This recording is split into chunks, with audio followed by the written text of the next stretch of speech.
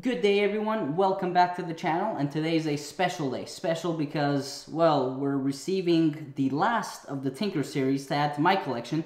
I'm getting ready to go camp tomorrow, so I did not think I would have time to do this unboxing, but I kind of have to because it's special. Not only am I receiving the last of the what's now a series of 3 for the Tinker knives, but exactly 1 year ago today, I received the Tinker, let's not get this wrong, Shark Tooth 210mm Deba. And today I have the Tinker Sabre Teeth 210mm Tsujihiki butcher knife, whatever you want to call it. And so let's get to it. I hope you've enjoyed also. I have made some new intros, both for unboxings and knife reviews. If you do want to see the latest knife review, it's about the Tinker Tank, beast of a knife. Link will be right here. If not, let's get right into the unboxing of this Sabre Teeth. Now, typically I would talk as I opened the box and said, you know what, let's just do a little montage and speed through it.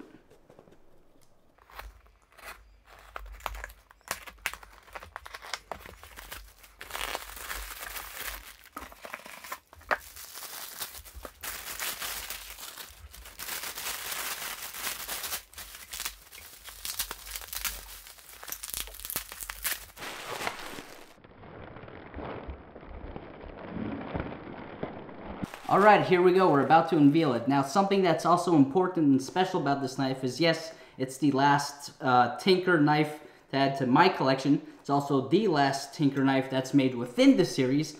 But as well, you know me, I like to go big or go home. So I wasn't just interested in getting the Sabre Teeth. I wanted a Sabre Teeth with a custom handle and saya.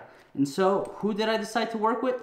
My buddy Casey Valinsky from Lynn Valley Forge. Sorry, brain fart there. And so if you don't know Casey, I do have a few videos on my channel. Essentially, he sent me the prototype chef's knife in December 2020. It had a hamon, it had Damascus, it had just about anything you can possibly imagine in one single knife.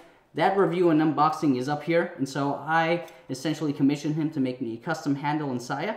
And so before I even get into the blade, you know, let's give credit where credit is due. Let's not go too fast. I won't show you the blade immediately. Let's take a look at the handle and saya first from Casey Valinsky.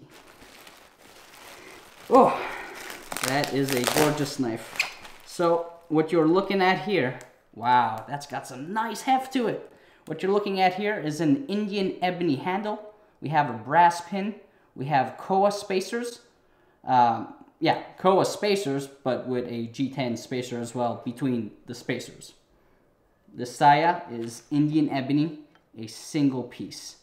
Look at that contour. Man, I really like this vein here. Nice pin as usual. I really like the pins on the sayas. There you have it. Look at the shape of this bad boy. And so most people say it's a Tsujihiki. I'm not arguing against them. I just think it's a knife that can also be used for butchery.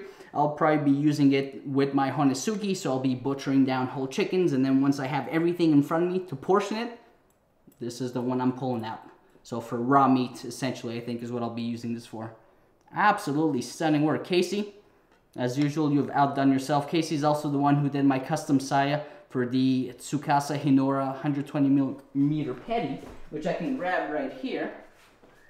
So this was a petty that I got from Home Butcher months back, and this was the other saya that Casey did for me.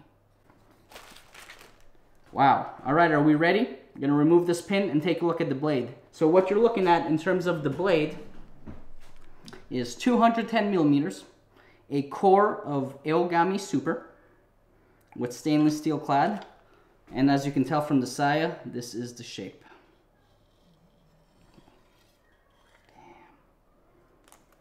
Wow. I mean, I'm speechless.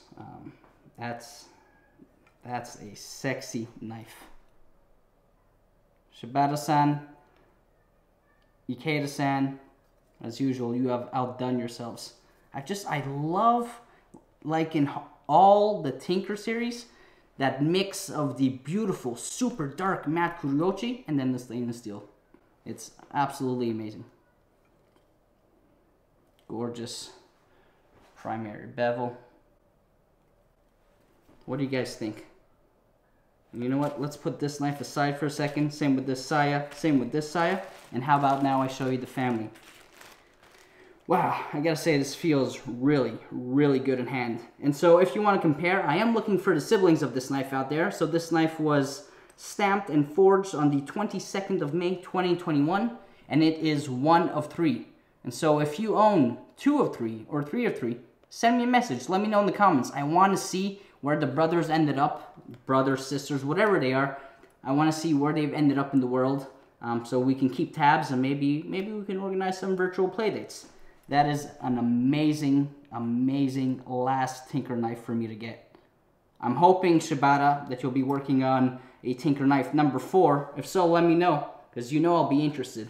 Because here's the full family. And so we've been collecting the Tinker knives over 3 years, 1 a year, which I think is a pretty good pace.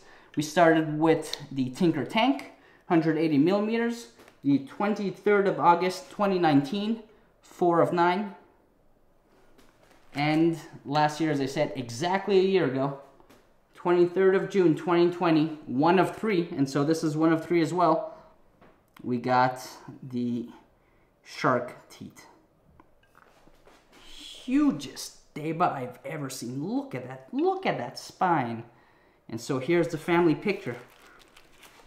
1 knife, knife number 2, and knife number 3. Hopefully I don't drop any of them. These are badass, man. I love it. Thank you so much, Shibata-san. Thank you, Casey. If you want one of these to be reviewed, as you know, this one already has a knife review on my YouTube channel. If you're interested in a review on one of these other 2 knives, or you're interested in one other knife from my collection, just drop a comment, let me know. Thank you so much for tuning in and checking out the unboxing of this beautiful 210 millimeter Sabre teeth with an Indian ebony handle, brass pin, koa, and G10 spacers with matching saya. Absolutely gorgeous. Guys, thank you so much for tuning in. See you next time, and if you like what you see, subscribe, hit that like button, hit that notification bell, so that next video you'll be notified. Take it easy.